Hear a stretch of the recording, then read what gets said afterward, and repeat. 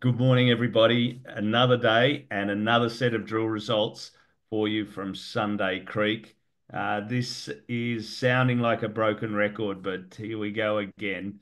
Three holes, hole 162, 164, and also 159. 162 was the highlight intersection. It hit 3.9 meters at 124.6 grams gold. It was a 28-meter down dip expansion from previous high grade drilling. That will be coming in front of you right now. You can see that we're hitting high grade drill hole after high grade drill hole. That's one vein set there that is called RS. 17. It's one of over 70 vein sets that we have, and we're showing you the high grade core that has been defined with very specific geology, very similar geology oriented in all the same direction. And it's those very high grade cores, the white bits that you can see actually there, that the old timers mine with the lower grade halos around it.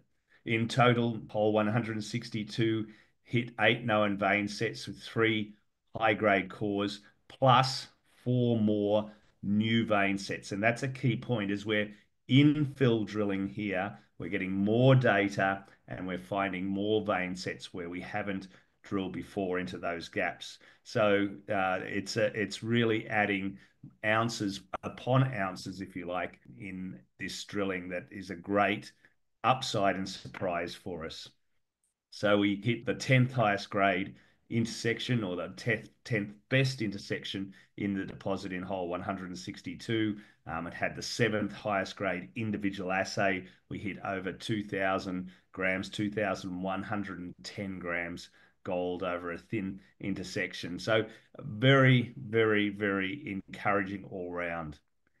Hole 164 was drilled at Apollo. It was drilled at an opposite direction that we've normally drilled Apollo, from the west to the east. It hit 7 mineralized vein sets and one new vein set. It showed some very high grades of gold.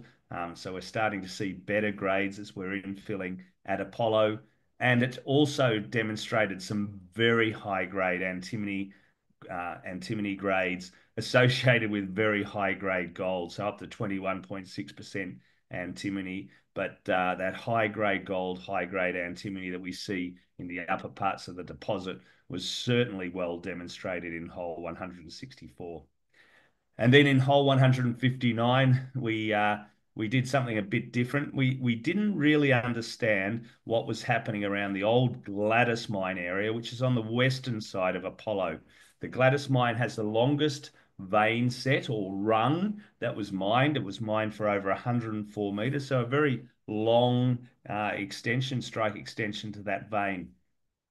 Now we had 50, 60, 70 meters to the north, an area called Root Hog, an old shaft that we couldn't understand why it was so far further north than the rest of the workings around Gladys and Apollo. Well, this goes a little bit of a way to explain it. We've seen another fault offset, and it's created a 60-meter strike of the host that we didn't actually know existed. And as that dips to the north, that just may be what Root Hog was trying to test, at least some of those rungs between the rails of the ladder. So we're finding new zones. We're infilling and seeing it hang together. We're extending zones as we're getting more definition and finding new areas. So the infill drill strategy is delivering results. We're seeing some very high grades of antimony also, which is highly encouraging in this antimony constrained Western world. So all up, again, multiple messages in one press release.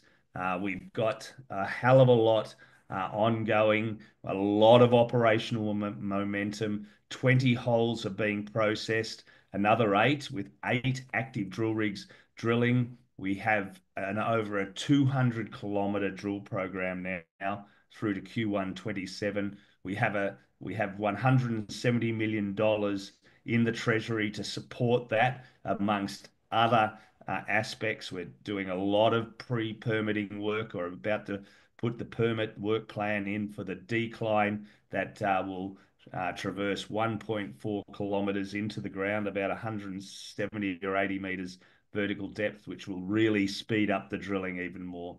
So much happening here as we de-risk this project and make it bigger.